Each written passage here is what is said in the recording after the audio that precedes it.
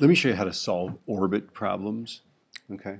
Uh, Concept zero for an orbit problem is that you've got this satellite, right? And ms there means mass of the satellite. You've got the satellite, and the satellite is moving either with some velocity or some period around a central body. So that's what MC is the central body. So in the case of a satellite orbiting the Earth's mass is, of course, MC, the central body, right? And then MS would be whatever the mass of that satellite is. And then T would be how long it takes the satellite to go around, and V would be how fast it's going, okay?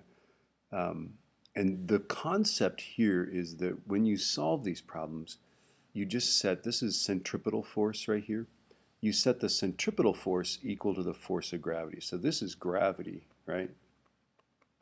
Right? This is the centripetal force, right? So that makes sense, right? The force causing the moon to go around the Earth is gravity. The force that makes the Earth go around the sun is just the force of gravity, right? So we set centripetal force equal to gravitational force, right? Now, notice that, and I'll just show you this, the satellite mass always cancels. And that's always true if you ever have a small satellite and a very large central body, right? It's approximately true for the Earth and the Moon, and pretty good for even better for the Earth and the Sun, because the Earth is vanishingly small compared to the Sun.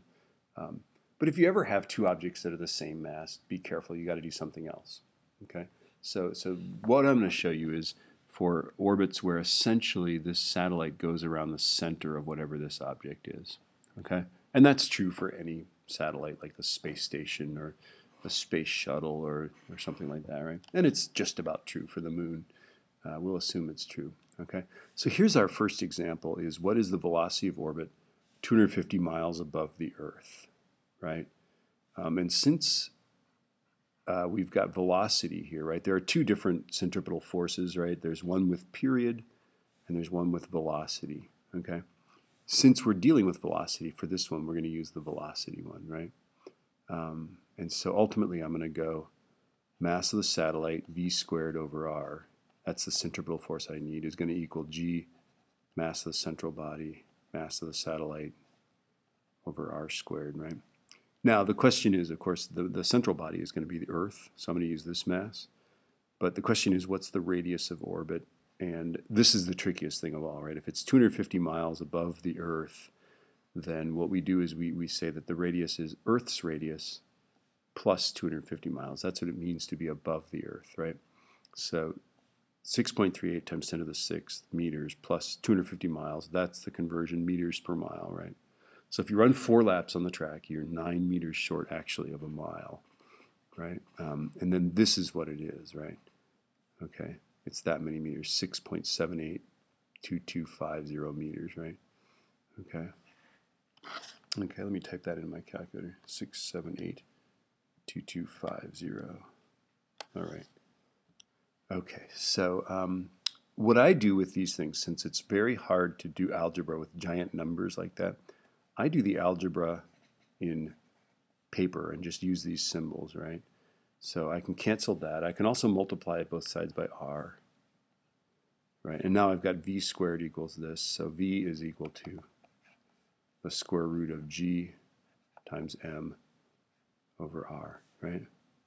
So now it's time to type numbers in, right? So velocity is the square root of 6.67 times 10 to the minus 11th, right? And that's Newton meters squared over kilograms squared, right? Okay, and then let's see, the mass is 5.97 times 10 to the 24th kilograms, right? And then R is, let's see, what is this? This is going to be, oh, it's this number here, 6782250, right? Meters, yeah? Okay, so then when we do that with our calculator, right? And then it's like I'm looking at the units here, right? A kilogram and a kilogram and a meter, right? Is a Newton meter over kilogram the square root of that equal to velocity? I'll bet it is, right? Okay, let me show you how to type this into your calculator.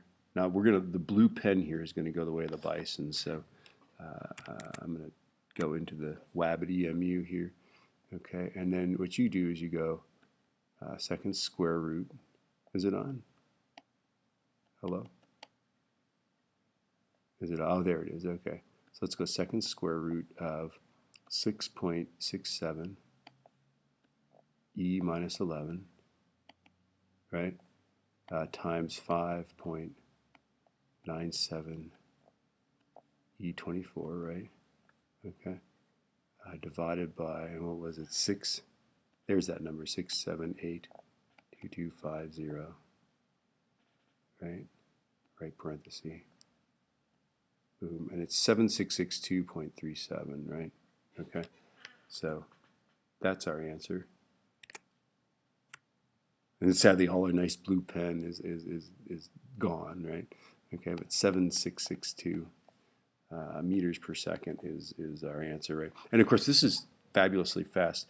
250 miles above Earth is how high the International Space Station is, roughly. It varies, you know, they'll boost it up and its orbit will decay because it's not entirely above the atmosphere, so it tends to slow down and come closer to Earth.